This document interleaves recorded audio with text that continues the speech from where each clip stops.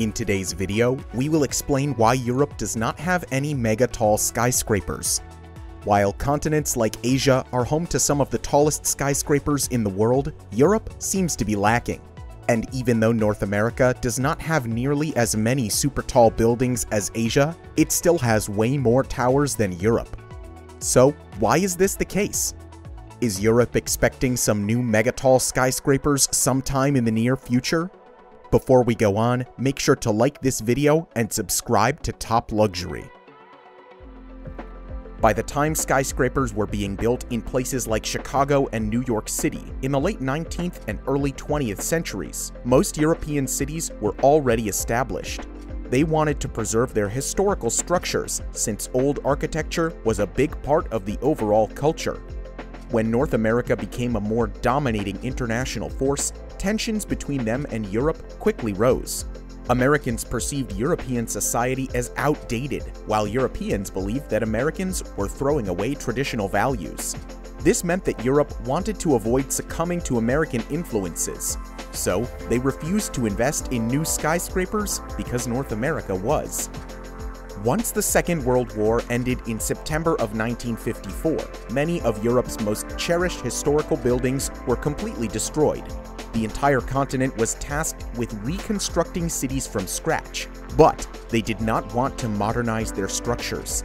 Instead, Europeans hoped to imitate the same architectural designs that defined the continent before the war.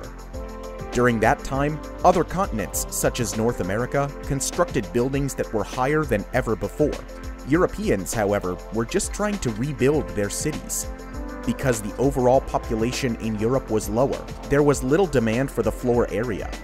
Since this is what drives the construction of skyscrapers, buildings typically were not planned to be as high as in America at the time. Instead, the majority of new buildings were constructed to be low-rise ones, similar to the pre-war era.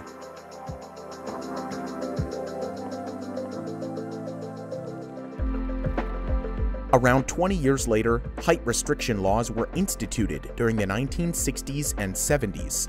These types of rules were usually set in place to preserve the aesthetics of major cities like Paris. Europeans did not want the touristy sites of their favorite areas to be blocked by tall buildings. That's why Paris, for example, has a special district outside of the city called La Défense, where skyscraper construction is allowed. Fast forward to today, Europe's aversion to skyscrapers has changed a little bit. The demand for floor space did increase with the turn of the 21st century, especially in the major financial districts. Places such as London are now home to some of the tallest towers in Europe, including a building known as the Shard.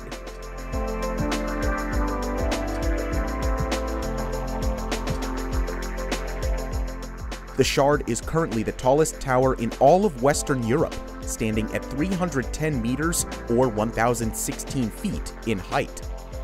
However, there are currently only a handful of well-known skyscrapers on the continent.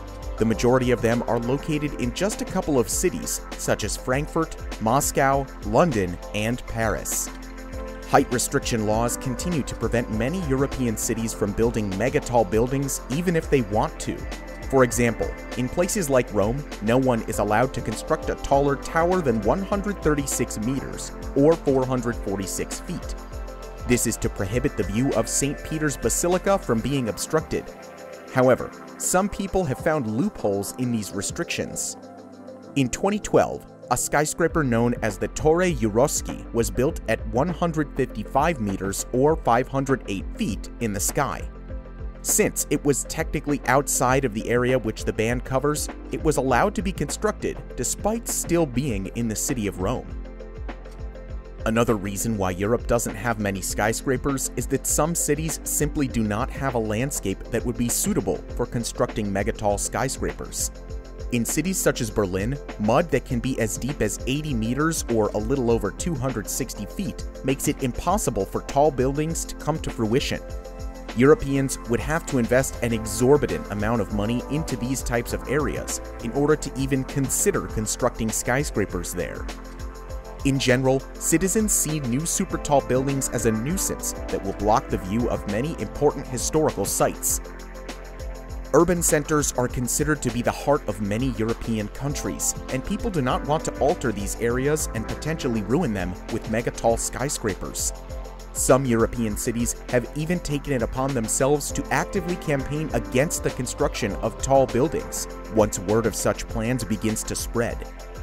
Even the deputy mayor of Paris attacked the United Kingdom's government for planning to build a skyscraper in London.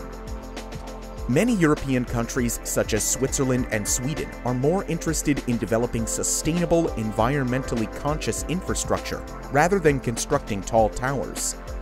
Countries like Denmark are hoping to be completely carbon neutral in less than 5 years, which means they're investing money into their botanical gardens to produce clean air and accessible cycling routes to promote forms of pollution-free transportation. The eco-friendly European countries have noticed that after implementing these types of changes, their citizens have higher reports of happiness and general well-being. Asia and North America, on the other hand, are continuing to plan new residential skyscrapers, including the mega-tall Merdeka Tower in Kuala Lumpur. With the coronavirus pandemic still affecting the entire globe, construction for many megatall skyscrapers around the world has been put to a halt. The economic consequences have hit everyone, which means that it's simply not feasible to plan another tall tower right now for many countries. Plus, it has become significantly harder for architects to obtain permission for their future projects in current circumstances. That means the construction of any super tall buildings will probably continue to be delayed, at least for the time being. Even some countries in Asia, a place that has always been trying to build higher and higher skyscrapers, have legalized restrictions on the height of future towers. China has created a ban on buildings taller than 500 meters or 1,640 feet in height, in hopes of preserving the current culture of the country. These types of rules are even more strict in places such as Bali, Indonesia. It is pretty unlikely that Europe will promote a ban that extreme, but the era of skyscrapers across the world is changing nonetheless. In the past, major corporations had their headquarters in skyscrapers. They often wanted to make a bold statement to show their success and power, and a super tall building was always considered to be the perfect way to do so. This is different today, since many large companies like Amazon and Apple did not choose to build a skyscraper in the past few decades. Instead, they have chosen to make uniquely shaped buildings with interesting features in order to set themselves apart.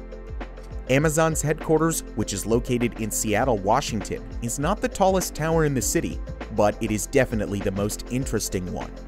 The building is shaped like a giant sphere and features rotating art displays, as well as a library room inspired by the Harry Potter series inside. With oddly shaped buildings becoming more and more popular, perhaps Europe will be home to a few in the future. For now though, we probably will not be seeing a new megatall skyscraper anytime soon there. What do you think about Europe not having any megatall skyscrapers? Let us know in the comments section down below. If you haven't already, make sure to hit that like button and subscribe to Top Luxury. Thank you for watching, and we'll see you in the next video.